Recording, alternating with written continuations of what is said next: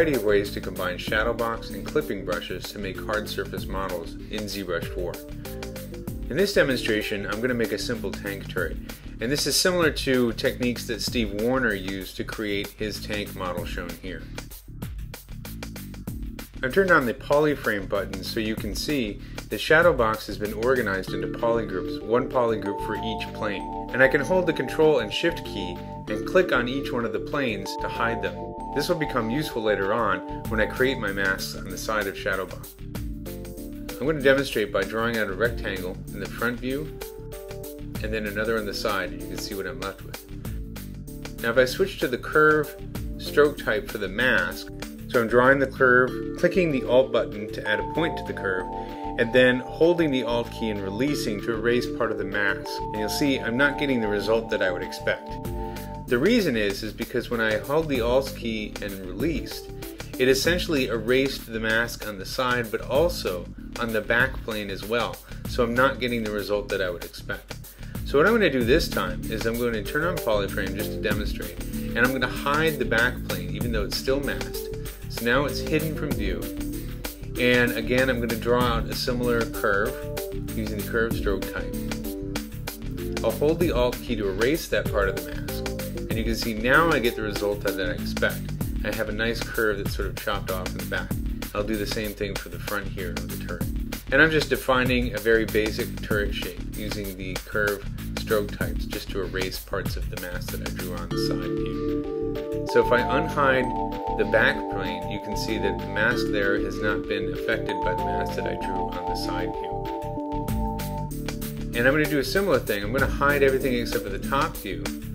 Switch to the rectangle stroke type just to create a basic shape here. If I draw out my rectangular mask, trim that down a little bit, and now I can switch over to the curve stroke type. Start defining the way the turret looks from the top. So again, I'm just drawing out the curve, clicking the Alt button whenever I want to create a point in the curve, holding the Alt key to erase parts of the mask, and that leaves me with the curved surface in the front. And I'm going to do something similar for the back. And now I have a basic mesh that resembles a very simple tank turret. So at this point I'm ready to move over to refining the surface using the clipping brushes. Now from the side view, I'm holding Control and Shift and I'm using the curve stroke type to start to define the contours of the profile of the tank turret. Now I'm going to do the same thing from the front view. I'm starting to trim down the sides here. I'm going to mask the front of the tank so that I can work just on the back with the clipping brush. Once again with the curve stroke type, clipping off this part of the surface, and I get a nice angle there. I can do the same thing for the bottom. And now I'm going to mask off the back of the turret and clip into my surface again using the curve stroke type. Using the rectangular stroke type just to trim off the front and get a nice straight edge to the front of the turret. And now I have sort of the beginnings of a turret here.